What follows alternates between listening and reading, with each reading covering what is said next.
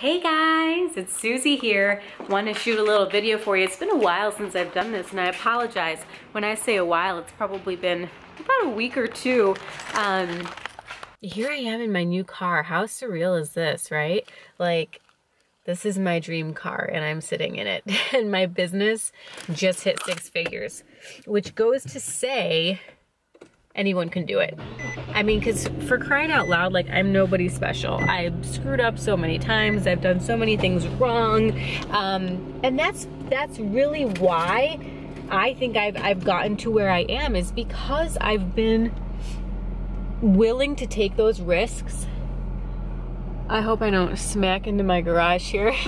Willing to take the risks, willing to do things that are different, that other people don't do. You know, and here's the thing about momentum. I'm gonna start taking the roof off here. Look how cool. Can you see it? There goes my roof. Isn't that fun? Bam. So as I was saying, it's about doing the things that other people don't want to do in order to have the results that other people certainly just won't have. I gotta find my glasses. To be continued, 1 second. So finishing up that thought that I had earlier, I want to express how going against the grain is, in some points of your business, going to be truly the smartest thing that you can do, and how in the eyes of a lot of other people it's going to look like you're making some really stupid choices. And I can think of a lot of kind of success stories and entrepreneurs who have been in that place where other people look at them and say, are you absolutely insane? That's the stupidest thing I've ever heard, in terms of their decisions or their choices.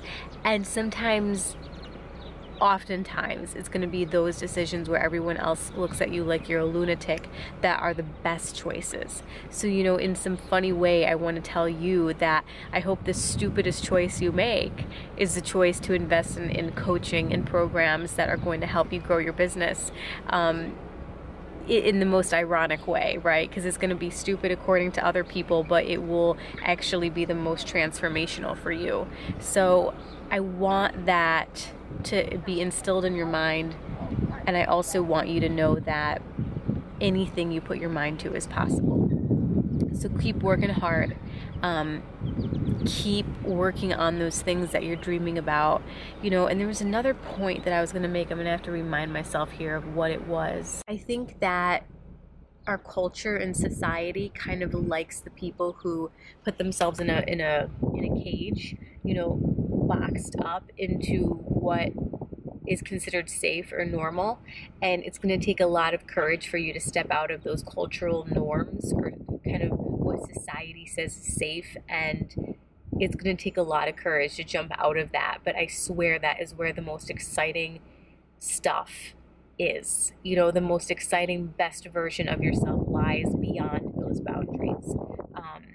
So just go for it and don't look back. All right, I'll catch you guys in another video.